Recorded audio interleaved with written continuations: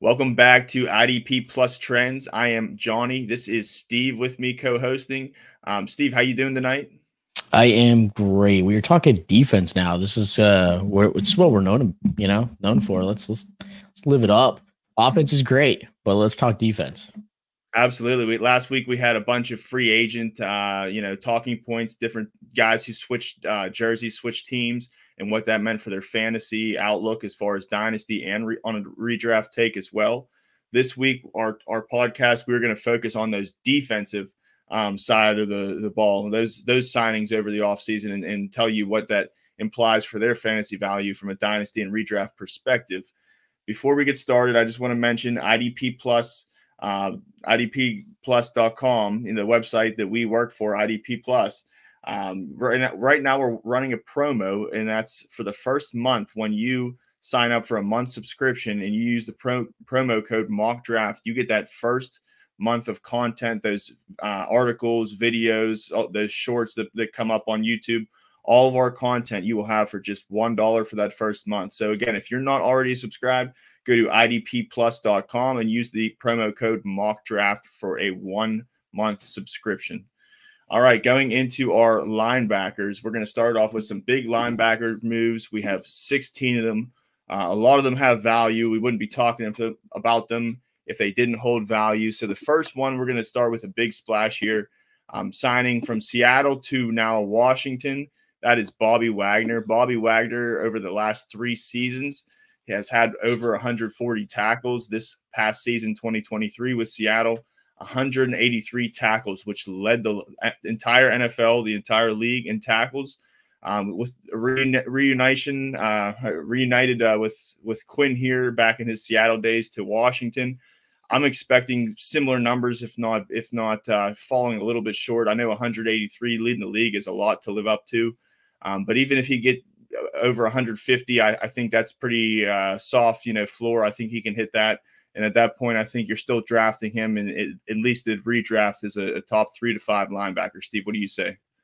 Yeah, I mean, look at how this offense is going to be for Washington. They're going to be a team that's going to have to pass a lot. I don't expect Washington to, come into the season being a playoff contending team. So Bobby Wagner is going to have to be, really stopping the run, right? Teams are going to be up. They're going to run the ball a lot.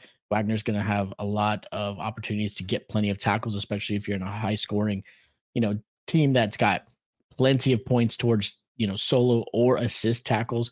And it's an easy transition, right? Matt Wagner to Dan Quinn, easy for him. Again, he's got some big guys ahead of him that will help him clear up those lanes. I think it's, as far as value goes, no miss. Dynasty, you probably want to sell him at this point if you haven't already, but as far as redraft, he's definitely going to still be a strong linebacker to have this season. Absolutely. So Bobby Wagner, still a stalwart. We're not shying away from him over here. And even if you have him in dynasty, if you're only guaranteed 1 year, it should be a great year. So start him with confidence.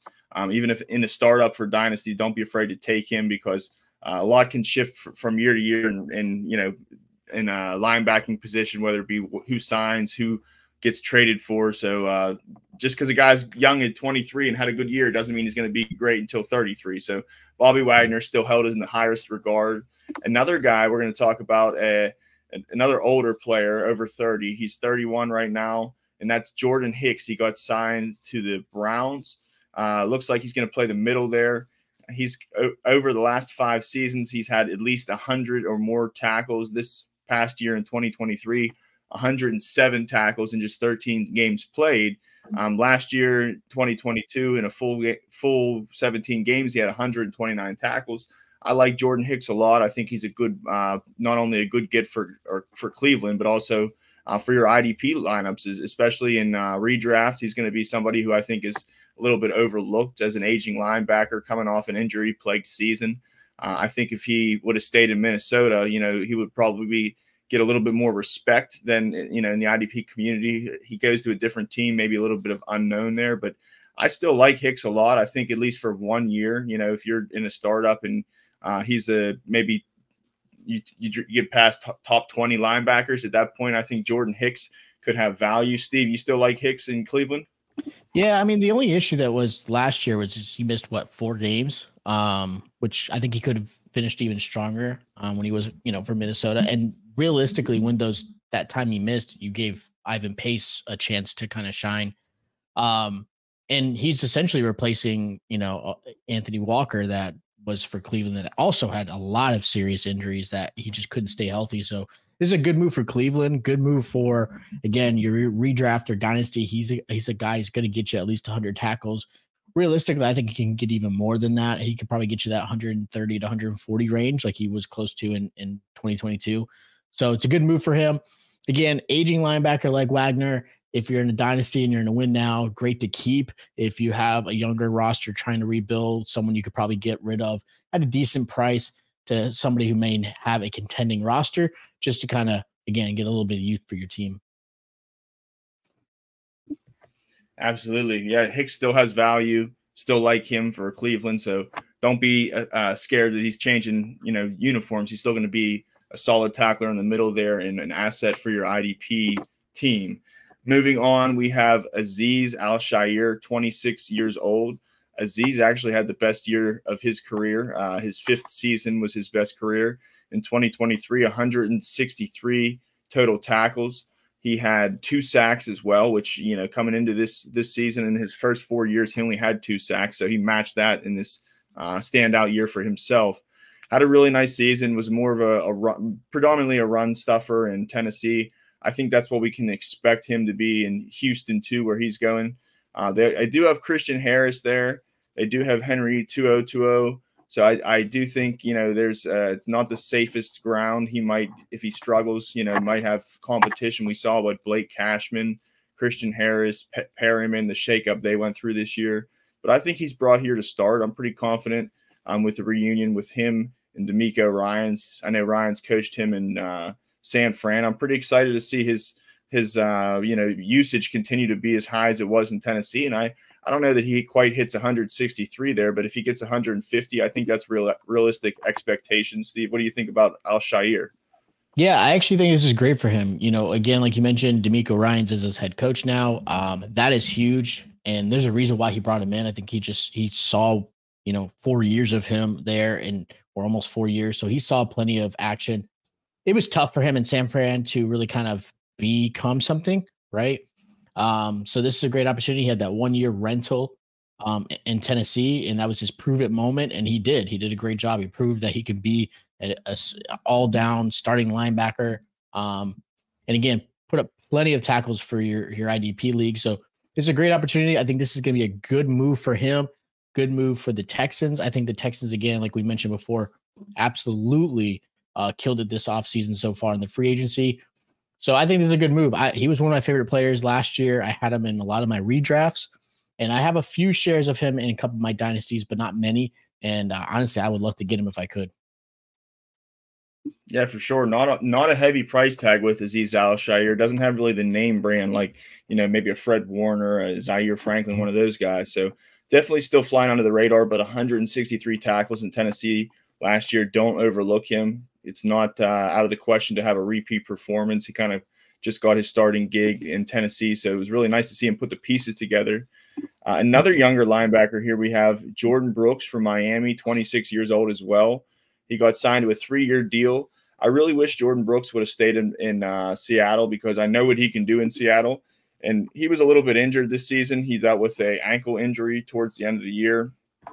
Still had a solid year. Still had 111 combined tackles over 16 games, even though the 16 is a little bit misleading. He was nagging through a lot of those 16. So still 111 tackles. This is a player who 2 years ago at 24 years old on that same Seattle team led the league in tackles in the NFL with 184 and then 161 last year. So a high tackle guy that fits my mold. I like that. And some critics will say that they'll give him credit to the point that he actually had his career high in sacks this year. So as much as people talk the tackles were down, he did get a big increase in sacks. In fact, he only had 2 in his first 3 years.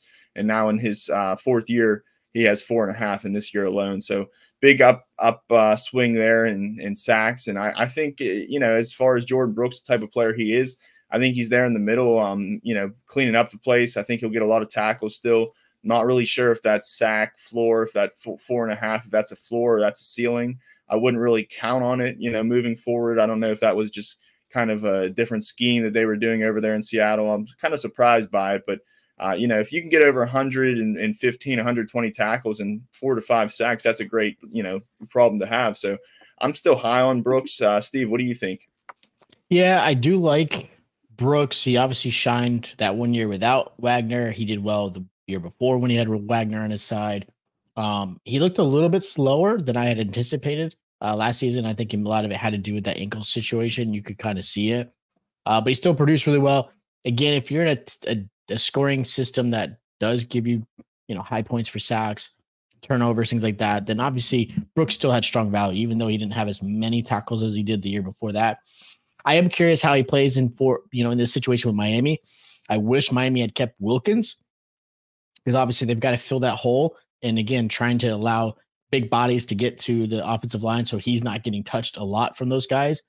As long as they can kind of fill those spots, I think Brooks is in a good situation to, again, bring a lot of value for this Dolphins team and your IDP team, of course. So you're like me. You're not too worried about that injury and the down year, right? No, I mean, he's still young. He's 26. He's got this, man. I mean, the injury obviously showed up in the film. But again, I think a lot of it was just that you're pushing through, you're dealing with it. You can't be explosive with an ankle injury like that. Could he have rested himself? Sure. And probably had a better ending to the season, but I'm not overly concerned. He can push right through this. Yeah, I agree, man. 26 years old, still young, better days ahead. Jordyn Brooks, still like him a lot. Moving on, we're going back to Washington here. Frankie Luvu from Carolina, he got signed to a 3-year deal. They gave him some money here in Washington. He's 27 years old. They have the aforementioned Wagner and also Jamin Davis to compete with. I liked it before they got Wagner. I thought that he would have a good opportunity to kind of reprise that hybrid role. He was somebody who has over 110 tackles the past 2 seasons and over 5 sacks the past 2 seasons. So he's kind of like a fluky linebacker here where he does both. I'm not sure, now with this Wagner signing, they still have Davis. I'm not saying that Davis is guaranteed anything. I think this might be his last year too, but still they have young guys here. They have a couple young guys behind Luvu, and then they have veteran Wagner. I don't think that the tackles ceiling is what it once was before they had signed Wagner. Now they signed Wagner. I'm kind of jumping ship here as of right now on Luvu. I know that he can still have a lot of potential, but to get over 5 sacks and 110 tackles, I think that's a lot to ask for. Maybe Dan Quinn gets the best of him here in a new scheme, but I'd expect these numbers to come down a little bit, Steve. I think you'll contrast me on this one. What do you say? Yeah, so it is mixed. If you're going off of a higher, again, scoring system based off sacks and turnovers and things like that, I think Luvu's value is still going to be pretty strong. I'm a Cowboy fan who watched Dan Quinn and his defense and what he did with his players. Luvu, I think, would fall into that Micah Parsons role where he's going to be the hybrid. He's going to be outside. He's going to be inside. He'll play linebacker. He'll play defensive end. And I think that's where he's going to shine. Right? You had 5.5 sacks, then 7 sacks. So he can get to the quarterback. Yes, you're correct. He's not going to have as many tackles. Had they not signed Wagner, I think Luvu's value would have been higher. But I'm still not jumping ship from Luvu because of the potential of where they're going to put him. He's going to be the outside guy. He's going to be in passing down situations where he can have the chance to go after the quarterback. And I think that would be his biggest thing. Now, if your scoring is really solely based off of tackles, sure. Luvu's value is going to be more for deeper leagues, maybe later in redrafts to kind of fill in for certain bye weeks. But if you're going to get opportunities to get fumble forces, recoveries, interceptions, sacks, I think Luvu's value still will be really strong. They paid him, they're going to use him, and I think he'll be good. Yeah, I agree. They paid him for a reason, so he's going to be on the field for sure. But I'm a high tackles guy. But I think consensus those kind of come down. He had a better opportunity for that in Carolina, but definitely is still a freak athlete and a good player for a football team and your IDP lineups. So moving on, we got another 27-year-old Blake Cashman going to Minnesota on a 3-year deal. They lose Hicks, but they sign Cashman, so I expect him to kind of fill the Hicks role there next to Ivan Pace. And I kind of like these two. I think they're flying under the radar, especially Cashman. I think what Pace has done end of his rookie year, he kind of came on strong. And I think as much as his own percentage was low in Yahoo and Sleeper, I think he'll be more of a household name next year. But Blake Cashman, it was nice to see him put the pieces together. I like this guy as a prospect coming out of the draft, and when he was played sparingly in New York for the Jets. But there was some flashes there. I mean, this season we finally saw him put the pieces together. He had a couple double-digit tackle games, only 14 games played, but 106 combined tackles with 2 sacks.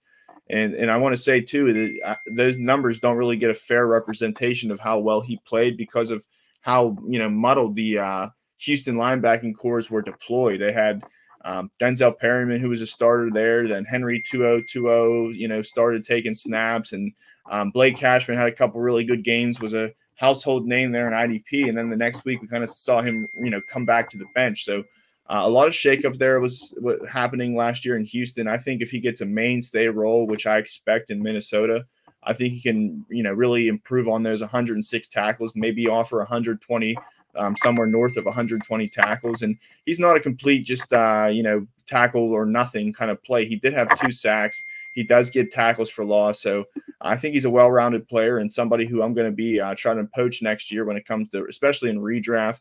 Maybe in Dynasty you have him, he's not old. He's 27 years old, but I think for right here, right now, this is a great redraft get. Steve, what do you think about Cashman? So I'm kind of the opposite. I'm not really sold on Cashman. I know he had obviously a solid year last year. I think it's more contributed to what D'Amico was able to do in that defense. I think D'Amico should get a lot of that credit. So I'm not necessarily 100% sold. I would have loved Ivan Pace to actually have the opportunity to really get the start in. I'm curious how Minnesota is going to play out these linebackers because you got Cashman, you got Pace. We'll see if he even gets the starting position. You still got Van Ginkel. Who knows what they do again, go into the draft. I don't know. The linebacker room seems a little bit more unclear for me before this offseason really kind of fills out. Cashman looks to be the starter just because they brought him in.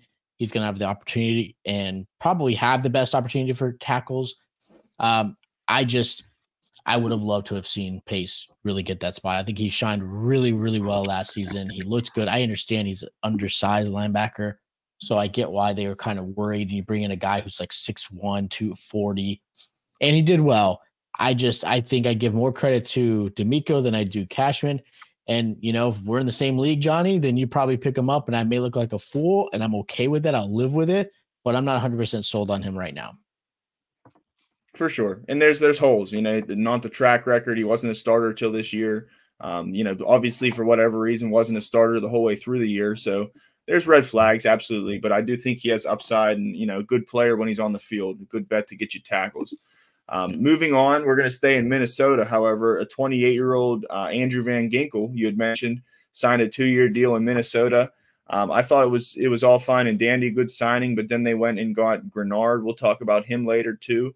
So I'm kind of torn here. I mean, I don't know what Andrew Van Ginkel's role is going to be. Is he going to be somebody who's going to give me that kind of a poor man's Frankie Luvu, a nice blend of tackles and sacks, or is he going to be stuck on that line and are the tackles going to kind of fade? I mean, I know last year they had Danielle Hunter there. Hopefully he can kind of play a Danielle Hunter-esque role. Obviously they're not the same player, but Danielle Hunter had no problem racking up tackles as well as sacks there. So hopefully that is the case with Van Ginkel. Like I said, though, I'm not really sure. Hopefully you can give me some clarity on the situation here. They signed Greenard there. So, what is Van Ginkel's role, do you think, going to be here, Steve? Yeah, it makes me wonder. So I think the thought was Van Ginkel was going to be, I guess, the hybrid role, linebacker / defensive lineman, and then Greenard's there. I think with losing Danielle Hunter, I could see it where it is a committee aspect to replace Hunter's value. I could see where they use both Van Ginkel and Greenard on the line, maybe take one off, maybe play both, right? Like use the talent, put Ginkel on the outside at the linebacker spot, Greenard on the line, they both can rush or, flip them around. I mean, you have that ability to do that. Obviously, from the Dolphin perspective where he came from, he wasn't utilized, I thought, as often as he should have been. I think they kind of held him back because he did show plenty of signs to be a good playmaker. Being it's only 5 years in the league, he obviously was a little bit older player coming out of college. So his age does scare people, but he's only played 5 years. So he's not like worn torn type of player. So as far as dynasty, he's still somebody I'm holding on to. I had him in 2 leagues last year, and he would show up, and not a consistent enough, but I think in this role, I'm curious how they're going to play him. I would love, my perfect scenario is, again, you're going to have Cashman out there. You'll have maybe Pace on the outside, even though not a great spot. He'll probably be the one losing his job. Ginkel on the outside, and then opposite of that, it's going to be Danielle Hunter. I think that's going to be the best way to play it. Awesome there. Appreciate it. Thanks, Steve, for that insight. Hopefully Van Ginkel has some similar value to what he had in Miami. He was a good player there. Hopefully he retains that. Moving on, we have another younger linebacker moving to Tennessee, and that's Kenneth Murray, 25 years old. He got a 2-year deal. All they have really is Jack Gibbons to complement him. I wouldn't even say there's really any competition for him at this point. So he is deemed a starter as of right now. I am a little bit intrigued. To me, I wouldn't have him. I wouldn't feel comfortable with him as, like, if I'm going to start up as my second linebacker, I'd say 3rd to 4th. Probably somebody who you can get later in a startup because he's a little bit unproven, although he is still young at 25. And like I said, somebody who I'm not really going to be counting on to be a LB2 or higher. But I do see value, at back end of redrafts if you're looking for a second linebacker, somebody with upside. We just had mentioned Azeez Al-Shaair had 162, I want to say 162 or 3 tackles there for Tennessee as the middle linebacker last year. Kenneth Murray had 107, and also his rookie year he had 107. Then 2021 and 22 were kind of injury plagued. So number one, I'm worried about the injuries. Is he going to be able to play all 17? But if I had to say whether he's going to be closer to that 107 or closer to the 163, I'd say somewhere in the middle with this guy, Kenneth Murray. I don't think he's somebody who's the best prospect, the highest potential, but I do think he's still young and maybe getting better. Was a good prospect coming out of college, so I think he has that going for him. And right in the middle, maybe 130 tackles and not offering much else, not having many sacks or tackles for loss. I think 130 tackles for this guy, Kenneth Murray, seems reasonable. How about you, Steve? Yeah, so in my leagues, he would be considered like an LB3, LB2 potential. He's got a better position now because he really does have the opportunity. I mean, remember, he's a first-round pick, so his draft capital is still there, right? Anytime you got a first-round player, he still has the chance and opportunity to really show why he was a first-round talent. Is he going to replace Azeez? I don't think so, but I do think he's going to have higher than 107. He's not a big playmaker. He's just more of a traditional great linebacker where it comes to, I'm going to stop the run, make my consistent tackles, things like that. He's not going to get you sacks. He's not going to get you interceptions. He's not out there to cover, slot receivers or, really athletic tight ends. He's just there to make consistent tackles to stop the run. And so, you think about this division that they're in, going from, LA to Tennessee. Well, you've got Travis Etienne you got to worry about. You've got, Damian Pierce and Joe Mixon now you got to worry about. Got Jonathan Taylor. So there's a good running teams that he's going to play against. So I do expect him to have good value in a traditional scoring league where you're going to get plenty of points for tackles. I think he actually can be a LB2 with LB1 potential just because of, look at that landscape of teams they're going to play against. You still have younger quarterbacks, right? You got Stroud, you got Lawrence, you got Anthony Richardson. Running the ball is going to be very important to all 3 of those teams, and I think that will be big for him. Absolutely. Yeah, he'll have opportunity there in Tennessee, no doubt. So Kenneth Murray, don't forget about him. He's a cheap price tag right now. Moving on to Pittsburgh, my hometown, we got a 24-year-old Patrick Queen. Love that signing for the Steelers. Don't see him make moves like this often, so I'll enjoy it while it lasts. They also have Cole Holcomb and Landon Roberts, but I think Patrick Queen's the number 1 here overall in the middle. Yeah. One thing I will say about the Steelers is going back to, I want to say, Brian Shazier and maybe Devin Bush's rookie year. They really, between those years, haven't really had a mainstay fantasy linebacker. So, bad juju for this one. Hopefully, I think if there's somebody to break the mold, that it is Queen. I think he's that type of player. He's the real deal. 24 years old. He's somebody who does it all. He has a plethora of tackles, 133 last year, 117 the year before, 106 as a rookie. The sacks have always been there. As a rookie, he had 3. Last year, he had 5. And then, 2 years ago, I should say, he had 5. And then 2023, last year, 3.5. Steve, I'll say this. If there was a category to fall, the numbers I expect to drop, I expect it to be in sacks. I don't think he'll be able to get to 3, the 3.5 to 5 area. They have Watt, they have Highsmith. So right now, I'd say that the tackles maybe stay the same here in Pittsburgh, around 130, 140, which is solid. It's great. But I do think that, it's not like we're talking about somebody who's going to go from 20 sacks to 5. If he goes from 3.5 sacks to 1 or 2, he's still a, back end LB1, sturdy LB1 in my book. I still like Queen a lot, but I do expect the sacks to fall, if any, counting stats. How about you, Steve? I actually love the signing of Queen. I was hoping he would land in Dallas because we knew he wasn't going to stay in Baltimore. So I love this move. I think it's a great move for Pittsburgh. They've been missing a really good middle linebacker. Let's be honest, right? Like, they haven't had that true middle linebacker for a while. And Pittsburgh was known for linebackers. I could go out on a whole list of linebackers that played there. And, this is a good signing for him. Exactly not going to be needed in the pass rushing aspect, right? He might, if a quarterback's scrambling, he can run in, maybe sneak a sack here or there. But that's not what you're going to be asking of him. You're going to be asking of him to stop the run, cover some tight ends, maybe a slot player, and that's it. And that's all he needs to do. And I think he has value there. He's quick. He's got great hips. He moves well. And I think he learned a lot from Roquan. I think that was actually a huge signing for Baltimore. And I think that actually was huge for Patrick. And he's got a lot to prove. Like, if you watched any of his conferences, I know he was under Roquan's shadow, and I think he wants to prove that he was not a one and done. Like, he is a true legit middle linebacker, and I'm excited for him. Yeah, no doubt. I like Patrick Queen a lot. I'm not fading him. I'm still treating him like he was on the Ravens value-wise. I think he offers a great tackle floor and a high ceiling, too, at the same time. So excited to see what Patrick Queen brings to Pittsburgh. Moving on, we have Josey Jewell going to Carolina on a 3-year deal to be next to Shaq Thompson in the middle there of Carolina's defense. We talked about Luvu leaving. But I just think that, one thing about Carolina is we do know that they're going to be bad. And I do think that, I'd say Josey Jewell offers a higher tackle floor even than Luvu. Luvu, granted, is probably the better play in, splash play, big play scoring because of the sacks and the, big plays that he makes. But Josey Jewell, I think, is a sure tackler.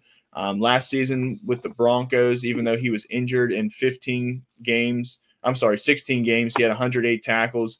The season before, in just 13 games, he had 128 tackles. So I think he gets back to 120 here in Carolina. He did have 3 sacks and 2.5 last season. So somebody who's not a stranger to sacks, but you're certainly not counting on there. You don't need the sacks to me if you're rostering Josey Jewell. His line of play, and that's tackles. And I think if he can get somewhere around that Kenneth Murray, 120, 130, I think that's what I'm thinking for Josey Jewell. You agree with that, Steve? Yeah, good linebacker too. Consistent, tackler. Injuries will be something you have to kind of hopefully he doesn't have in Carolina. I do like him there. I do think this is going to be good for him, good for the defense. They need somebody who's going to be there that's going to help be that sure tackler. He's not going to wow you. He'll fall down in most drafts, which is okay. You could probably even pick him up on waivers when redraft season starts. Let's be honest, like that's not going to be a name you're going to recognize and want on your team. But he had value last year, right? He did well. I still like Singleton better when he was his linebacking partner, but Jewell's going to get you potential LB2. I think he's more of an LB3, which is going to allow you to get him at probably a good value. Where obviously we talked highly of Patrick McQueen. Patrick Queen's going to go higher. He might be a little more expensive to get, as far as your draft position or if you're trading for him. So Jewell's a nice little sneaky player, get you 120 tackles, maybe a sacker here. He's good at creating fumbles. getting some big plays and maybe an interception or two. Yeah, Josey Jewell, solid player. I agree. I think Singleton, is preferred player in Denver. I'd rather have him. He was a better linebacker. But yeah, Josey Jewell, solid opportunity for tackles here in Carolina. Bad team, going to be down a lot, getting ran on a lot. So Josey Jewell, hopefully he stays healthy, puts the pieces together. 120, good bet to get there. Moving on, we have another older linebacker, Eric Kendricks, going to your Dallas Cowboys. Yep. 31 years old. Last season, he had a really nice year. 117 tackles in only 15 games played. He's only 1 year removed from 137 tackles in 2022. Played all 17 games that year. Hasn't really had many injuries, kind of a solid player, not really worried about injuries, but maybe at 32 is, 31, 32, different story. I expect the tackles to be there. I think he'll be the number one in the middle there, kind of supplant Damon Clark. I think 117 tackles, if that's what he gave me last year, I'm fine with that. That's certainly LB2 status, low end LB2. He's somebody who can. He's no stranger to getting at the quarterback. He had 3.5 sacks last year and 7 tackles for loss, and that was kind of his MO over his career. Only 1 year he didn't have a sack, and that's from 2015 to 2023. So. Most of the time he's getting at the quarterback, 3.5 times last year. I don't expect to get any more than that. I think the tackles will be there. Steve, do you think that we see Eric Kendricks continue to pursue the quarterback, or are those days over? It's interesting, right? I look at this. I know it's probably gonna I could talk about this for like an hour. You have him coming in replacing Van Der Esch, who's now obviously recently retired due to the injuries. Van Der Esch was never a high tackling machine. That was not what his game was about. Eric Kendricks, I think, is a better linebacker overall when it comes to that. I do think he's more athletic. But my concern with the situation for Eric is he is going to be drafted, I think, fairly high in most leagues just because they're expecting him to be the number one, which he will be. But that defensive line is just getting shredded right now. They don't have, besides Mozzie Smith, really nobody that's a big run stuffer. And that was the concern last year for Dallas, is that nobody was able to plug the hole to allow the linebackers to actually make stops. And realistically, everyone runs to the outside to where Micah Parsons is because he's not there to stop the run. He's there to make the big play on the edge. And, I'm hoping Eric Kendricks can move like he was when he was younger, because that's where he's going to have his biggest growth. Is he going to get 120 tackles? It's a good chance. A linebacker like that has not happened for Dallas in a while. Last time we had a really good IDP linebacker was Sean Lee, and he couldn't stay healthy, right? So linebackers for Dallas worries me. Micah's only value is because he can be hybrid, and he does have value in the defensive line side, but even as a Cowboy fan, I haven't touched a defensive player on Dallas in a while, except for last year when I picked up Bland off waivers. I feel you, man. Yeah, there's a lot going on there in Dallas. Hopefully he can get at the quarterback a little bit too, but definitely a good floor player. You know what you're getting. I like Kendricks myself, and I think that's a good landing spot for him is right in Dallas there. So hopefully he brings you some good luck there. Moving on, we have 26-year-old Devin White goes to Philly. On one hand, he had a really down year. He only had 83 tackles, 2.5 sacks, got benched. Really, spiral of what's been a great career so far. The 3 years before last year, 20, 21, and 22, had 124 tackles or more with 3.5 sacks or more. He was a Pro Bowler in 2021, so it really has kind of fallen since then. I'm excited for this, to see him land in Philadelphia. They only have Nakobe Dean there. I don't think there's much playing time conversation there. I think that's a sure thing. He's going to get a lot of playing time, and I think this is a good chance to rebound his career. I'm not going to, draft him as my top linebacker with confidence, but I'll tell you what, as a third linebacker in a redraft or a startup for Dynasty, he's still young. 26 years old. So I think there's a lot of potential here with Devin White. Do you think that you agree he's coming back to his better days in Tampa Bay, or is this year for you what he's going to give you next year? Yeah, I don't know, because I wasn't sold on him last year. You kind of saw what was happening in Tampa. I have no idea what the hell Philly's doing. Like, you've got a very talented team, but defensively they just got shredded. I'm curious how that's going to play out this season and what they end up doing and how their scheme's going to be. So I'm more of a wait and see aspect. I'm not touching a linebacker from Philly. Um, Maybe if it's a deeper league and I need to fill, and Devin White obviously has potential. He is a good playmaker when he's healthy and he's really on his A game. But I don't know. I just don't trust this whole defense yet. I don't trust how they're going to play. I don't trust. I mean, really, there's one player we're going to talk about a little bit later. I don't mind picking up, but I don't even trust Philly's players on the defensive side when it comes to my IDP league if I can prevent it. No, I get that. Yeah, I wouldn't start him with confidence either, or pick him up expecting the best days ahead. But at the same time, somebody's got to make some tackles there in Philly. And if the status quo, maybe they draft somebody, but Nakobe Dean doesn't do it for me. And I think Devin White will have plenty of opportunity. We'll see what he does with that opportunity, because he had it in Tampa Bay too. But for whatever reason, it didn't work out this past year. So yeah, definitely keep an eye on him if he's the last linebacker and you can afford a linebacker. I think it's a good shot in the dark there to take on Devin White, only 26 years old. So another linebacker who's a little bit younger, Cody Barton. We saw him have a nice year for Washington. He's going to fill in for Josey Jewell next to Alex Singleton there in Denver.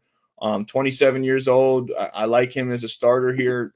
Cody Barton, if there's two sides, he's like Jacqueline Hyde. If you go on Twitter or X and you search Cody Barton, you're going to see him get burned and him not being able to cover or missing, open tackles. But the stats don't lie with Cody Barton. He had 121 tackles last season, 2022 with Seattle, 136. He did get 2 sacks in 2022, but not certainly not his mainstay. He only has 2 in his 5-year career. So Cody Barton, to me, if you're searching for tackles, offers a great ceiling for that. We saw him, I think, in his last 5 games to the regular season, I think he had double-digit tackles in all 5 of those games. So definitely somebody in the right situation. He gets playing opportunity. I think that, he's a good bet to get tackles. I'd like to see him eclipse that 121. I mean, he only started 13 games this year. Next year, if he goes to Denver and starts a full 17, I think it's more towards that 136 range. Maybe it's even higher. I'm not sure that I'd be banking on that, but when we talk about Kenneth Murray, Josey Jewell, boom, here's another name, Cody Barton, add him to the list. A player who's a solid tackler who I think it can be a solid LB2 in fantasy. What do you say, Steve? I probably have him a little bit lower than LB2. I think I'm more in the LB3 status. Singleton obviously is the linebacker to go for when it comes to Denver. I like him a lot more. Barton, like you mentioned, showed flashes. He is a consistent tackler, but there are times he is not going to have any value when it comes to the big play and making, some interceptions and just getting after the quarterback or anything like that. So I think he's a little bit better than Josey Jewell was last season. I think he has the potential. So he had Jewell last year. I do think you're getting an improvement. I do think there's value there, but redraft, I'm probably holding off. Dynasty, again, if you're in a little bit deeper, I think it'd be a nice little LB3 or, maybe with some LB2 potential. Absolutely. Cody Barton, solid player. On a good day, LB2, true, more of an LB3 for right now. But yeah, I do think the pairing of Singleton kind of saps a little bit of upside for him. I'd agree with that. It's a better recipe where he was in Washington, not having a guy like Singleton there. So might be a little bit tougher for him. I'd agree. Moving on, we have an older linebacker here, just got signed to San Francisco, was a very fruitful IDP play just a few short years ago. Even last year when healthy, Devondre Campbell, he's 30 years old, going to San Fran, as I mentioned. We're talking about a guy who could not stay healthy the past 2 seasons. This past year, 11 games played, did have 75 tackles. 2022, 13 games played, 96 tackles. But just before that, 2021, he had 146 with 2 sacks in a full season. 2019, dating back even that long, he had 129 tackles in 16 games played. Somebody who can get at the quarterback a little bit. If he can give me 2 sacks, again, that's really nice. I'll take that. Not a high volume, quarterback hit guy, but I think Devondre Campbell here in San Francisco kind of rejuvenates himself. I know they lost Greenlaw, that Achilles in the Super Bowl, so I'm excited for Devondre Campbell. I think he can be a solid LB2 here next to Fred Warner. I think there's ample opportunity for him as far as tackles. And the key thing is he able to stay healthy? I'm not sure. 24 games played out of 34 the last 2 seasons doesn't really cut it, doesn't assure me, but I'm willing to take a chance on him as a LB2, LB3. Steve, what do you say about Campbell? Yeah, I mean, I thought it was a dumb move from San Francisco. You go from one injured linebacker in Greenlaw to another injured linebacker, but I get the potential, right? He has shown flashes. He's only really had that 2021 season that really was just like, wow. Like he kind of came off and you're like, oh, and then you thought, I'm sure like many people, I did it. I was a fool. Drafted him the next year and you got burned. So good move for him. I think it is helpful because now you're not having to be like the guy you've got, Fred Warner is going to be the one really taking on a lot of the responsibility and being the guy. Campbell can fill in nicely for that Greenlaw role until Greenlaw comes back, if he comes back, hopefully. So he's going to fill in nicely for that, where he's going to be a really good linebacker too for this team. Again, I'm not touching him at this point. I've been burned with him before. He can't stay on the field. His injuries are just too much of a concern for me, especially at an aging linebacker. But, if he plays a few games here or there, he might be somebody who gets you double-digit performances because he can. Like, he has that type of game. Like, he's going to have a game where he's going to get you 10 tackles, maybe a sack, a pass deflection. You're like, holy cow, you just helped me win this week. But he's going to have that game where he's going to show up 2 tackles, 3 tackles, and that's it. I'm worried with him. I thought it was a bad move from San Francisco. You've got to replace Greenlaw, who was a great linebacker for them. I just didn't think it was smart, but he is going to have value because, again, Warner is amazing. He's a beast. And now less pressure for Campbell. And I think it's perfect for him. I agree. Less pressure. Hopefully he can be a nice number 2 there, stay healthy. I think Devondre Campbell, if you're in a deeper, IDP league, he's somebody to monitor going forward. Moving on in Seattle, they got Jerome Baker, 27 years old. All they have really right now is Jerome Baker and Tyrell Dodson. I don't think that stays the case. But as it is right now, I think Jerome Baker is the guy to have there at linebacker. On one hand, he's kind of like a Frankie Luvu type, and this was in Miami. All the stats we're going to talk about, but this past season he had 78 tackles and only 13 games played. He only started 12, 13th got hurt. So a little bit of a, maybe injury concern there. Does he come back healthy? But before that, the last 2 seasons he's played healthy. He's had 100 tackles in 2022, 92 tackles in 2021. Over the last 3 years, he's had 11 tackles, which is great. 11 sacks, which is great. I don't know if that's maybe like a Jordyn Brooks. Jordyn Brooks was getting at the quarterback too and offering a nice tackle floor. Hopefully that's what he can do in Seattle. Obviously, if they add somebody, it muddies up the water there for him. But Jerome Baker, I think, is a good, ad for not only Seattle, but a good ad for IDP right now. Steve, what do you say?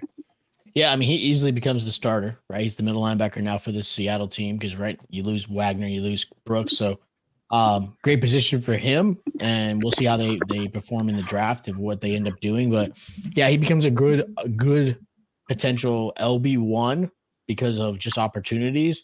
And he's going to be a name that not people are going to go crazy. Like, I think about my home league that I've been doing IDP for over 10 years. Like, think about my league mates that where they start drafting.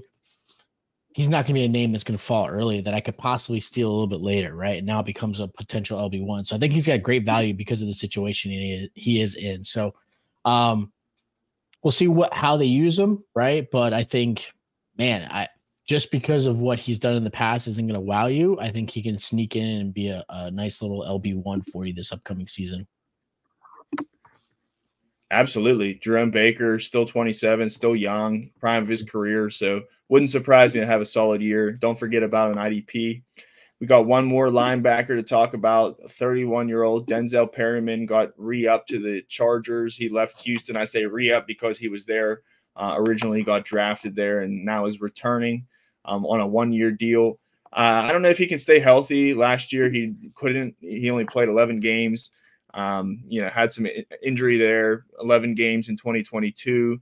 So I don't know if he can withstand a whole season. If he can, I think he offers a solid tackle floor.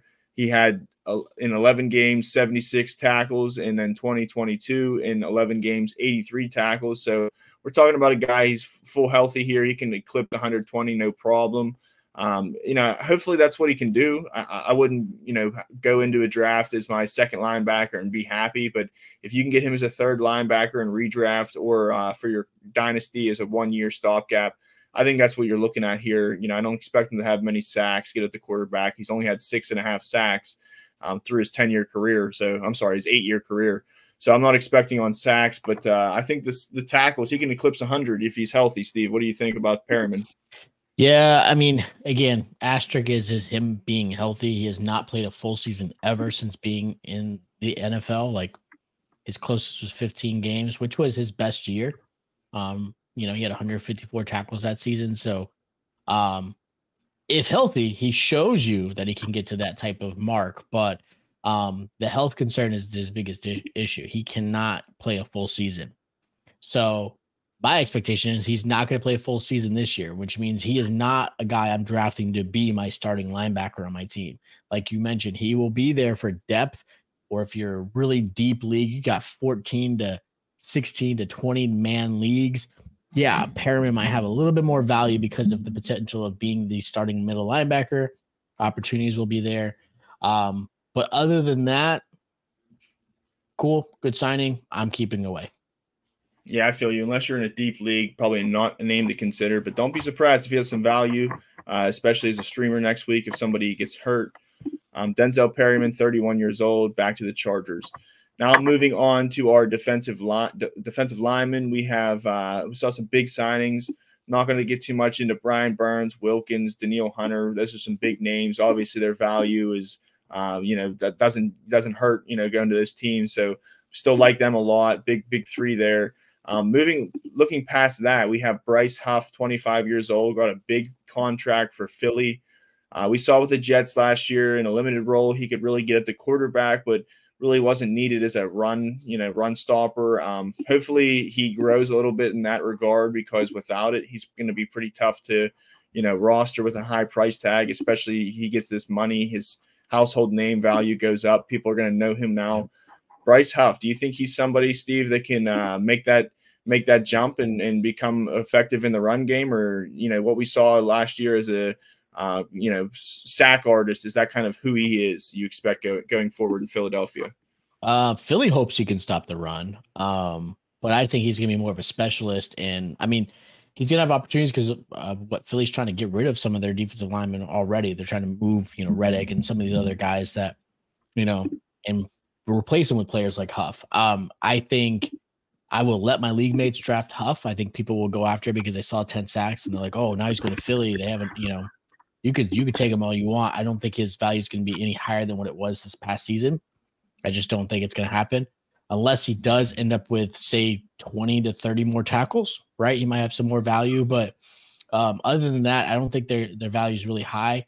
I think he was more of a desperate signing. There wasn't a lot of great defensive linemen in this free agency class that you had without putting out a lot, right? Like, I think he was overpaid, but the opportunities could be there. Reddick could be gone. He might have, again, an opportunity to be the starting defensive end.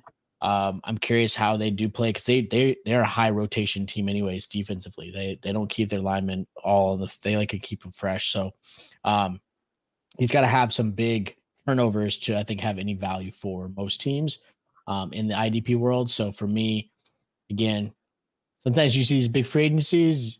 Yeah, like you mentioned, it's a big name. Someone's going to go after him because of that, and I'm okay with it. Yeah, like you said, a lot of money. Maybe that was a little bit excessive due to the timing right off beginning of free agency off the bat. And I think a good point is they still have Reddick right now. So, you're hoping if you have Huff that they get rid of Reddick, it's only going to make things worse. They could definitely keep him as a role player if they do have Reddick too. So keep an eye on what happens there in Philadelphia. Moving on, we're going to talk about Jonathan Greenard. Just got signed to Minnesota. Basically, him and Danielle Hunter did a jersey swap, really. without a trade going down. This is somebody who had the best season of his career last year, really had a great, first 3 years, but put all the pieces together with 12.5 sacks and 52 tackles over 15 games played last year. You'd like to think if he played those last 2, he could probably, push for 14, 15 sacks and maybe 60 or more tackles. That'd be a really nice season. Steve, do you think, the D'Amico Ryans effect, he was able to put it all together last season and you're a little worried about him? Or do you think that, maybe he can kind of hit those Danielle Hunter numbers, maybe not wholeheartedly, but somewhere in the realm of?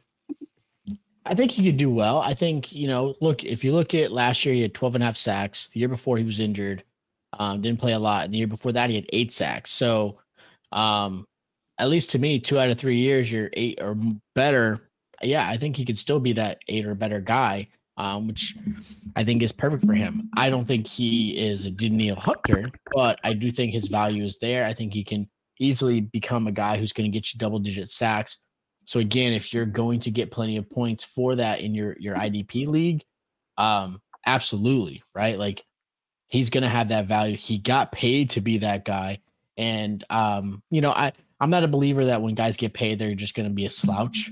Like, I just don't believe that. Obviously, there are teams that have dealt with that with certain players, but I don't think that's a true thing. I think these players get paid and then they really want to honor that contract, right? Because there's always a second opportunity for another big contract. Like these guys aren't just giving up. So I don't think the big contract's going to scare him away. I think he's going to have great opportunity. And I think 10 to 15 sacks is doable for him because the opportunities will be there. And like we mentioned before, they have Van Ginkel. They could easily kind of rotate them in and out if they need to keep them fresh for the season. So I do like that opportunity for him. Again, if sacks get you points, I like him here. Yeah, me too. I do like him a lot. Greenard, solid player. He's not a Danielle Hunter, good point, but he's a good consolation there for Minnesota. So good get from there, from their perspective. And I do like him in IDP as well too. Expecting him to build off this last season, even if it's with a different team. So hopefully he puts all the pieces together. Moving on, we have Javon Kinlaw going to the Jets, 26 years old. He gets a little sidekick next to Quinnen Williams there. Do you think this move is going to help Kinlaw break out? I mean, he only had 3.5 sacks last season. Granted, it was only 6 games started. He played in 17, but only started 6. Do you think this move, gets him first off the playing time that he needs, the opportunity that he needs to jumpstart his career, really pay off on that upside? Or do you think that, 3.5 sacks is not really much room to grow past there? It's tough to say because, you're going from a San Francisco team that's pretty deep on that defensive line to a team that now just lost Huff, who he's kind of replacing. But you got Quinnen Williams as your defensive tackle, which only helps, I think, for him because he's getting a lot of the attention. So the opportunities could be there. As far as any value, I'm not really sure yet because he hasn't had a lot to really show just because of what the situation he was in, right? Like it's tough to be a starter every single week when you've got players like Bosa, right? And you got some great defensive linemen to kind of compete against. So I think he might potentially be a nice little steal coming into the season because his opportunities will be there. So he's going to be somebody, I think he's going to be more on the waiver side. The season comes in, he's probably going to be on everyone's YouTube channel that do IDP and like, hey, to grab this guy, he's going to be, because I think he'll be there, give it a game or two. And I think his value will increase quite a bit. So right now, if you can pick him up off waivers, because I'm sure that's where he is right now in your dynasty leagues, and you have the potential spots before your draft, yeah, why not hold on to him? Because he has the opportunity to be the starter this season.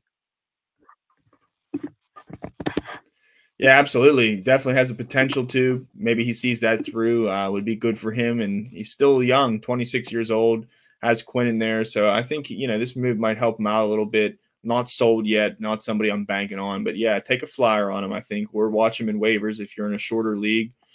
Moving on, we have Shaq Barrett, who I just wanted to mention.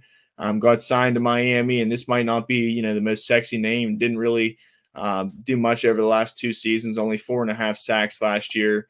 But even at 31 years old, somebody who, if Phillips and Chubb were there to begin the season, and they might be, but probably not because of the injuries they're dealing with. I just think that Shaq Barrett, is not a household name at this point. Probably not somebody who's owned in Dynasty, but I think given the opportunity to start beginning of the season, at least that he'll be able to put up some stats, get to the quarterback, get those sacks. What do you think, Steve, about Shaq Barrett? Worth a monitor going into next year? He's definitely gonna be a rotational player, I think, for Miami. Hasn't been consistent as of late. He had one really amazing season where he had 19.5 sacks, and that was it. He got paid really well from that type of season. And then, fortunately, he's a player that, like I mentioned, he just didn't really show up after that, right? He just never really kind of grew into the player that I think everyone had expected or hoped in Tampa. And, he gets to stay in Florida. Good for him. He gets to stay in that beautiful sunny weather. So I just don't know how much value he's going to really have. I think he's going to be more rotational, which means, again, as far as my dynasty or even redraft, I don't think he's somebody I'm considering. Unless, again, you're talking injuries or you're streaming a player here or there. I've had Shaq Barrett on my team in the past in Dynasty, and now he's just sitting on waivers. Yeah, I feel you. It could go that way, especially if you're in a shallow league too. Wouldn't surprise me if you had some value there early on if those guys that I talked about miss Chubb and Phillips. So definitely somebody who might be a common streamer beginning of the year if they do miss. We got another guy to talk about, older here, 31 as well, to Cleveland. Zadarius Smith re-signed there. He's going to play another season. I like him to have some sack prowess. He only had 5.5 last year, but the year before that, Minnesota had 10, in 2022. So I do think there's a chance that he can come back and push towards 10, especially with Myles Garrett healthy there. I think if you're in a deep league, like we said with Barrett, probably somebody, unless you're in a deep league, you're probably not going to be honing in, looking at it all. But if you are in a deeper league, Zadarius Smith, does he intrigue you at all? It's got to be in deep leagues, man. It's got to be something where you're relying on sacks and opportunities. He does have those opportunities opposite of Myles Garrett because Myles will get the double team and Zadarius has the chance to kind of shine in those aspects, but he's too inconsistent. He might put up a week where he's got you double digits in fantasy, and then he's going to put up like 2 or 3 weeks where he's getting you a couple points here or there. So just understand, don't get too burned by him. Don't rely on him as a weekly starter. Again, filling in some injuries, maybe some bye weeks or something into the upcoming season. Sure, he's got something there, but he is an older guy. He's going to rely on a lot of his technique and his game film to kind of get past these offensive linemen. Smart, savvy player, but I'm not expecting much out of him. Yeah, I feel you. Yeah, I just wanted to mention him. I'm 31 years old. Maybe we can count on him for one more season to get at the quarterback, have a bounce back season. One more defensive lineman to talk about on the docket here, and that's Chase Young. I'm a little bit bummed out. He signed a 1-year deal. No surprise there, 1-year prove-it deal, but he went to New Orleans where they have Cameron Jordan, Carl Granderson. I just don't think that this is the place for him to break out. I was looking forward to him getting another year with San Fran, having an offseason there, but it's not the case. He's going to New Orleans. To me, he's just end of the draft depth piece. Maybe take a chance on. He gets a strong side of a platoon, but I don't see it here. I wouldn't count on it. Steve, what do you think about Chase Young? I don't know. I'm at a point where the name is more than what he's actually worth. He came into this league, showed a lot of potential, possibly, a nice, Pro Bowler every single year, and then something just hasn't clicked for him. And then on top of that, now you're in a team that realistically he's not going to be the starter. He's also dealing with a neck injury that right now is actually in his contract that if he can't rehab properly from it, the Saints are prepared. They're safe on their end. They're not losing money. So they took him as a risk because there's some pretty good concern against this neck injury and concern of the rehab. So and that could shorten up his career and play a factor in how he performs the rest of his season. And of course, going on to that. So at this point, if you've got some league mates who aren't up to date, who just aren't currently, they just hear the name, right? Chase Young. Oh, it's Chase Young. I'm selling him if I can. But realistically, I wouldn't be mad at you if you put him on waivers. and just let him sit there and kind of see what happens, because I think there's some great talent coming into this draft that you could pick up. And there's definitely other options. Chase, not in a great situation. And realistically, the neck thing concerns me as well, as far as what I've read. Yeah, I feel you. I'm not counting on him myself either. Don't really need to worry about him right now. I was a little bit bummed he went to New Orleans, but what can you do? Yeah, definitely somebody whose name out produces their stats right now. So unless he proves it, don't bite on him. I'm over him. Moving on, we got defensive backs. We have 10 here to talk about. First one goes to Green Bay, leaves New York. That's Xavier McKinney, 24 years old. They really have nobody in Green Bay back there right now, so he's going to be a starter. It's his backfield really back there, and I think I was maybe a little bit more excited to see him return in New York. I knew what he can do there, but he is going to a different team. Last season, he had 116 tackles and half a sack, and you're not counting on him for sacks. This is somebody who can get at the quarterback a little bit. Not really. He's not really shown that to this point in his career. But the last season, the tackles were really there. 116. 2021, he had 93 tackles. The problem was his rookie year and the third year. In between the nice years, he's had trouble staying healthy. He's only played 6 games as a rookie, 9 in 2022 before having a great year and putting all the pieces together in 17 games. 2023. Like I said, I'd like to see him stay in New York. It wasn't the case, but I'd say 116 tackles, pencil him in for that. I don't think the upside's much past that, but I still think we're talking about a top 10 defensive back here in redraft and dynasty. Steve, what do you think about McKinney? I like McKinney a lot. I really wish he had gone somewhere else, but I do like McKinney a lot. I think he has the potential. He's a good playmaker. He can get you 5 interceptions. He can get you 100 tackles. Health is a concern every other year. He seems to be hurt. So hopefully this year he's not hurt again. That seems to be the trend. But I think it's good for him in Green Bay. I think actually he's really good because he has a good chance to really shine. I like this move a lot. Like he's gonna be one of my targets coming into the season. I think he can easily be a top 10 defensive back coming into this IDP season. Super excited for him. I think really good opportunity. Kind of crazy that New York just kind of let him go. Maybe the injuries kind of scared them off a little bit and they didn't want to pay and spend the money. Obviously their money's locked up in their quarterback and stuff, but like every team is locked up their money into their quarterback. So they should have been able to find a way, but Green Bay did it. Green Bay is not known for signing free agents, kind of like your Pittsburgh. Like they don't really go after players. So to see them do that, I think that was great for them because again, 25 years old, that's a young Packers team anyways. I think it's a smart move, and I think it's going to be good for him. Yeah, I agree. Still top 10 defensive back, IDP. When we're talking redraft, dynasty, doesn't matter. I still think he's that, absolutely. So Xavier McKinney going to Green Bay should be a stalwart there for that defense. Next guy switching teams is going to be Jeremy Chinn going to Washington, 26 years old. I think this is a good landing spot for him, even though it's a one-year deal.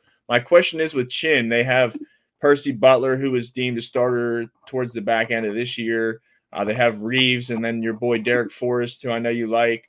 Is Jeremy Chinn, is he going to be a 95 to 99% of the time on the field snap count kind of guy, or do you think he's going to be a role player at this point? I don't know how this is going to play out. So Dan Quinn uses his safeties, especially like a player like Jeremy Chinn, who the first 2 years was over 100 tackles, was more of a in the box type of player. I see 2 things happening. I could see him where they use him like Donovan Wilson was for Dallas, or like Cam Chancellor was way back in the Legion of Boom days, where he's going to be that more in the box type of player, really close to the line, stopping the run, making a couple big plays here and there. Like that's the opportunity that Chinn is in. His concern is right now you've got other players in there, right? You still have Jabril Cox from previously from Dallas who can be there. You've got Wagner, you've got Davis, you've got plenty of linebackers. So don't know if he's going to necessarily move into that type of role. And then like you mentioned on the backside, technically he's not even considered to be the starter. So I'm curious how this plays out. I think if they put him into one of those roles where it's a Donovan Wilson / Cam Chancellor role, he's sneakily going to be a really good defensive back this season. He's shown he can be a 100+ tackler. So I am curious. I mean, he's only on a 1-year deal, so they're not expecting much out of this. Like if they had said 3 to 5 year deal, then I would be okay, he's going to be the starter. But 1 year, he may just be cut by the end of the training camp. Let's be honest. Yeah, I feel that. I'm not counting on Jeremy Chinn, somebody who probably is going to have to play hot the first couple of weeks, and I pick him up, but a lot of fluidity there with that defensive backfield. Other guys who have played there, Forrest, Reeves, those guys scare me a little bit. It seems like they pay homage to them. They put faith in them. So yeah, I don't know. Like you said, good point with the 1-year deal. Nothing's given there. So don't count on Jeremy Chinn, but don't be surprised if he goes off and you're picking him up early in the season. Awesome. So moving in, I really like this next guy, Kevin Byard, 30 years old, got a 2-year deal with Chicago to be a complimentary piece next to Jaquan Brisker. And I really like the signing because let Brisker, get at the quarterback, drop, go close to the line, helping run stopping, and really for Kevin Byard, he does what he's doing, known for best is being in the backfield and really cleaning things up back there. And was a ball hawk at one point in Tennessee. He had an interception last year, but those days of him getting 4 or 5, 8 picks are probably out the window. Doesn't really have to do that though to be fantasy considerate. He had 122 tackles this season, split between Tennessee and Philly. I think if he can give me 110 tackles, that it's a solid safety play. I think that is the case here. They brought in also Jonathan Owens from Chicago, and I think that's more of a depth signing. Yeah, I think he's a starter next to Brisker. If he can give me 110 tackles, I'm happy with that, and that's what I expect him to do. He doesn't have to get the interceptions. Maybe he gets 1 or 2, but I think whether you're scoring be tackle heavy or big play dependent, I think there's room for Kevin Byard in both those leagues. Steve, what do you say? Yeah, I agree. I'm a big fan of Brisker. I think it does not affect him. I think Brisker is still their better defensive back there. I think it helps having Byard there because, again, leadership, right, help kind of improve Brisker's game. Byard is absolutely the starter. Like you mentioned, Jonathan Owens coming from Green Bay to Chicago. Owens really has no value right now when it comes to fantasy at this point. So he's just a name that got signed or, got brought over. So for me, it's not a big deal for him. Byard does have value, can get you close to 100 tackles. I like this move. I think it's going to be great for both of them back there because you also have Jalen Johnson now. So you sound like this Bears defense, the more I look at it with their linebacking core that they have with Edwards and Edmonds, like they improve that defensive line a little bit more. Like this is going to be a top 5 defense coming into this season. And there's going to be a lot of players on this defense that's going to be amazing for IDP. So for me, I think it was a great move for Byard. I expect him to probably have 10 to 15 less tackles than probably previous past, but I do think actually I'm the opposite. I think he's going to improve on his interceptions. I think he can get a couple more out of him. I think it's just that young defense. Sometimes that youth around you just makes you feel younger and you play younger. And I think it's going to be good for him. And Brisker, I think, is still going to have strong value. I like a lot of the players on this Bears defense. Yeah, I think so too. It's a good signing. I think Chicago led the league in interceptions the past year. I think with a signing like this, it helps to duplicate that. So Kevin Byard, like him a lot. I think it's a good IDP play there in Chicago for him. Moving on, we have 26-year-old Chauncey Gardner-Johnson going back to Philly.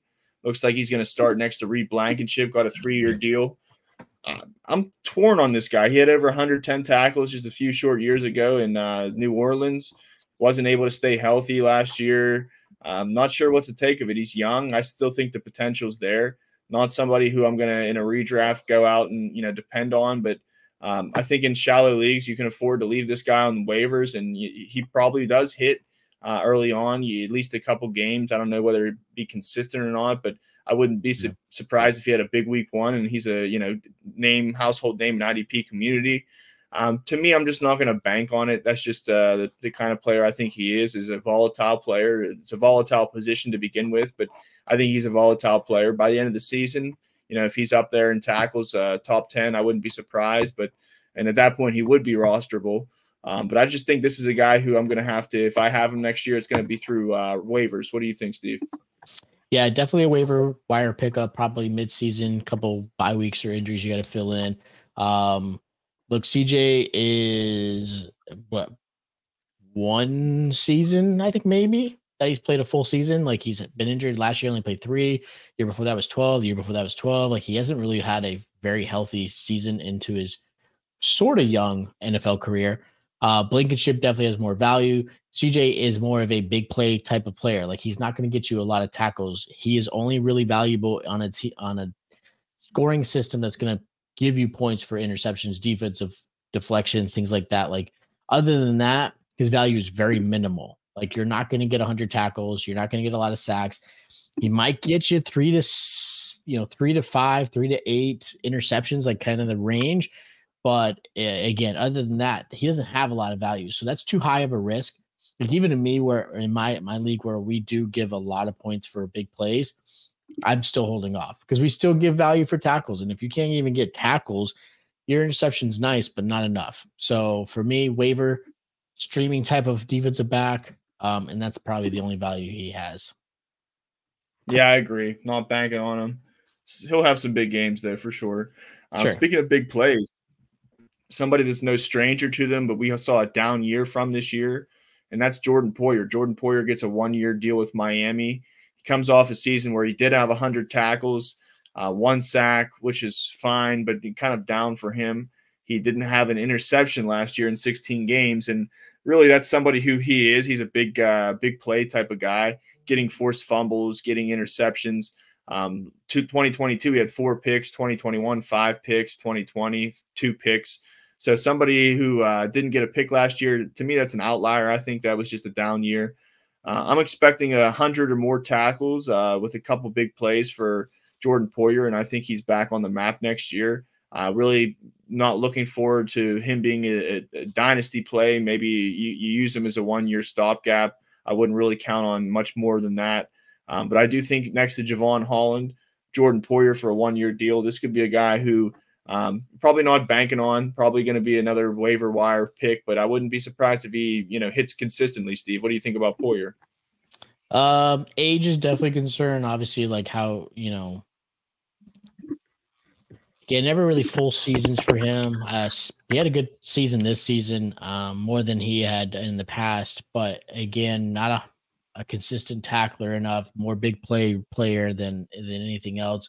No interception this past season, which was kind of shocking because he's known for interceptions, which is his biggest value when it comes to IDP. So, yeah, I'm interested in how he plays. I think he's going to have to going to take a little bit of time him transitioning into this Miami team, but he's not going to be relied as the guy, which I think is great for him because Holland obviously will be. Poyer's now probably going to get a little more freedom where he can kind of be more of the ball hawk that he has in the past. And not so much more relied on the running game. So I like this a little bit better, but again, he's not somebody I'm keeping on my rosters. I'm not drafting him. Again, great player to kind of fill in a couple injuries. Maybe the matchup's great where he can add some extra points, but that's probably it. Yeah, I agree. You don't have to draft him, but he's going to be there. Maybe if you're in a deeper league, consider drafting him. But other than that, don't be surprised if you're picking him up in waivers week 1, week 2. Could have some value there in Miami next to Holland. So I do like Jordan Poyer, maybe on a 1-year deal there. Moving on, we have a 30-year-old Rayshawn Jenkins leaving Jacksonville, going to Seattle to play next to Julian Love. I like this pairing. He was somebody, Rayshawn Jenkins, who can kind of do it all. I think Julian Love might be the better tackle play. But Rayshawn Jenkins, in his own regard, he had over 100 tackles the past 2 seasons, 101 2023, 116 2022. Kind of does it all. He got a sack, 1 sack right on the money these past 2 seasons. He did have 5 interceptions over the past 2 seasons. So somebody who can be kind of a ball hawking safety back there, let Julian Love do some damage on the line and kind of make those big plays, those big tackles. But I do think that Rayshawn Jenkins has a place in the IDP community. I'd kind of say he's a back-end defensive back too. What he was offering, it was stability as far as year to year. It wasn't consistent all the way through the year for production when it comes to Jenkins and Jacksonville, but he did have some big games, and by the end of the year, he's definitely a top 15, top 20 defensive back. So I think he can continue that here at 30 years old. And in Seattle, I think, they lost Jamal Adams, which is good for him, and he has a starting spot. Maybe give me 100 tackles and an interception and a sack, and I'm happy with that. What do you say, Steve? Yeah, he's a great tackler. I loved him in Jacksonville. I had him in my I had him in my redraft league. He wasn't my necessarily everyday starter, but he was a good fill-in. I think, like you mentioned, he's a good mid to low defensive back too. Like that's kind of where he's positioned at, especially even with Glove on the opposite side. I think that helps him out. Good pairing. I think even in the NFL aspect, I think this is a great pairing for Seattle. It's a huge improvement going from Jamal Adams, who I don't know what happened, just fell off, right? Like it is what it is. It's sad to see, but like now you got an actual defensive player back there that's going to be consistent and be a good player. Like he can get some interceptions, he can make those tackles. I think it's a great move, and I think he is somebody you should still draft. Again, not being my main starter at defensive back, but he can be a nice DB2. Maybe a flex defensive player position every once in a while if you have to fill in for buys or injuries, but I like him a lot. He should be on your rosters. Really, if he's on waivers, you should be picking him up right now. Right, absolutely. Yeah, I agree. Has high value, high ceiling too, high floor even. So solid player, Rayshawn Jenkins. Go get him if he's available. And crazy to think that we'd be saying he's an upgrade over Jamal Adams if maybe it was 2019, 2018, crazy world we live in though. But that's the truth of it, is an upgrade there. We got a couple more, 3 to talk about. Next one, I think this one's very sneaky and not somebody who needs to be drafted, but don't be surprised. Deshon Elliott, Pittsburgh made some great moves. I think Deshon Elliott adds to that list, 26 years old, coming off a little bit of a down year. I expected more as far as counting stats in Miami for Deshon Elliott. Even with Javon Holland hurt, he still only accumulated 82 tackles in 15 games. I thought what we were going to get is more of his Detroit days in 2022. He had 96 tackles, only in 13 games started. So I think Deshon Elliott, he has another year in 2020. He had 80 tackles and 2.5 sacks. So this is somebody who I think is young enough and has the track record to make that jump again, going to Pittsburgh. We really needed safety help here in Pittsburgh next to Minkah Fitzpatrick. And I think Deshon Elliott, he's a dog. He's a hungry player. I think he fits what Pittsburgh wants to do. He did have experience on the Baltimore Ravens, so they do have kind of a spy, get inside the Ravens' head there by signing him. So multifaceted on an NFL and an IDP, platform. I like this signing for Pittsburgh. I don't think you're going to have to, draft him, but I do expect him to have some value, especially in 2 or more defensive back, rostered leagues. Steve, so what do you think about Deshon Elliott? Somebody who can have value next year? Yeah, and let's be honest, Minkah has had some issues being on the field, so he can be a filler for that if he doesn't get the opposite, starting opposite job of Minkah, because you still got Kazee there that really was in that backfield. So we'll see how the training camps play out and where he actually ends up being on the roster. But Elliott does have the potential to be the starter, or again, if need be, fill in for when Fitzpatrick unfortunately misses a game or two. But 80, 85 tackles, that's kind of where I see him at. A couple of interceptions. He's going to be a nice low end defensive back 2, high defensive back 3. If you have again, deeper league, more of an injury filler. He's somebody that you could put on your bench and just kind of, add him here or there if you need to. It's not a bad move. I think it was good for Pittsburgh again, like you mentioned, being a Steeler fan, that this is a good move. They needed to make a play like this to help that secondary. So I like this move a lot. Yeah, for sure. Deshon Elliott, don't have to draft him, but keep an eye on him. Keep him on your watch list. Good landing spot for him. Next is Cameron Curl, 24 years old, going from Washington to the Chargers here. I'm sorry, to the Rams. He got signed to the Rams. All they have is Quentin Lake and Russ Yeast right now. So as far as Cameron Curl's concerned, I'm going to pencil him as a starter there. Obviously he got signed on a 2-year deal. That's the starting deal. But I don't think there's anyone really stealing his thunder there. That's kind of the same recipe it was in Washington. I don't want to say that it's a better landing spot. I think he had the backfield, the keys to the car to himself back there in Washington, and he was able to get up towards the line of scrimmage and make some nice plays. Kind of a not really interception, not that kind of caliber player, but high tackle floor and pretty big high tackle ceiling. He had 115 last year, 83 in 2022. Almost hit 100 in 2021 with 99. So even though last year was his first season with 100 or more tackles, it seemed like year after year he was getting better. So, one sack in those last 3 years is pretty modest. It doesn't have to get 5 or 6 sacks. He's not a Winfield type of player, but I do think he can offer 100, maybe 110, 120 tackles there. And if he makes a, sack or interception, don't be surprised, but don't count on it. I think Cameron Curl, I don't want to say he got better here going to LA, but I do think he's about what he was last year. Steve, what do you say about Cam Curl? Yeah, I like Curl a lot. I mean, I think he has strong value in the IDP leagues. I think a low DB1 with high DB2 upside. I think that's kind of where I put him when it comes to that. He's not going to be the big play maker, right? He's going to be your run stuffer. He's going to be the one supporting with great assist tackles and consistent tackles. Especially if you're getting those type of points, he's going to have even better value.